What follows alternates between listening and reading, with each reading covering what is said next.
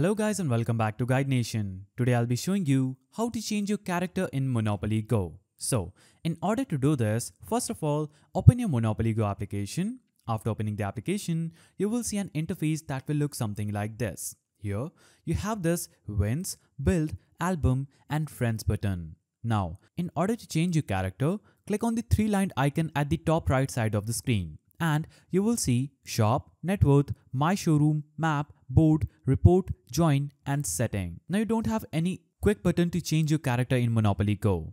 But you can change your character that appears just right here by clicking on this profile icon and choosing another avatar. So, you cannot exactly change your character, but you can change your avatar that is somewhat similar to changing your character. Select any character you want, click on Save, and you would have successfully changed your character in Monopoly Go. So that's how you change character in Monopoly Go. If you found this video helpful, please don't forget to give it a thumbs up and thanks for watching.